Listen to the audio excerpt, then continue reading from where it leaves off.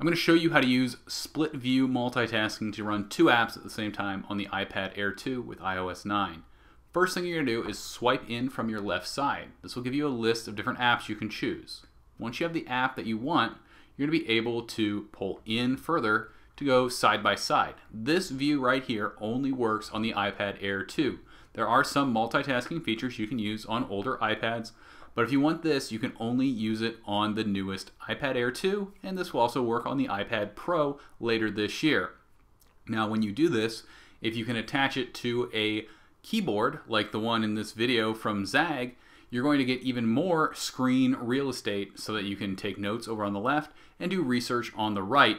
This allows me to be much more productive on the iPad Air 2, and you can drag the middle option, you can scroll through each of these and basically use all these apps as you normally would and still use your shortcuts at the bottom, which is new with iOS 9.